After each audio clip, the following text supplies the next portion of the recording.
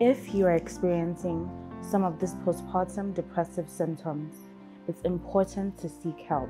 I know it can be challenging to discuss some of these personal or sensitive issues, but seeking help is a sign of strength. So let's dive into the 5 tips that will guide you while seeking for help. 1. Be honest. It's important to be honest and open with your healthcare provider while seeking for help. 2. Be specific. Be specific when you're describing your symptoms to your healthcare provider. Instead of using phrases like "I'm feeling down," use words like hopelessness, anxiety, or sadness to describe your symptoms. 3. Be prepared.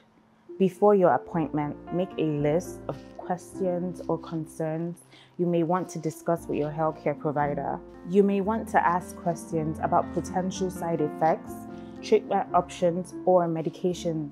4. Bring a support person. You may want to bring someone that you feel comfortable with or you trust to your appointment. If you want to, feel free. 5. Ask for a referral. If your healthcare provider is not a mental health specialist, ask to be referred to one.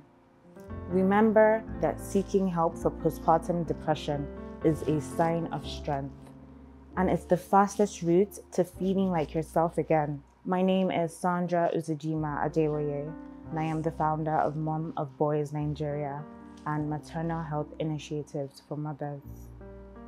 Always remember, you're not alone.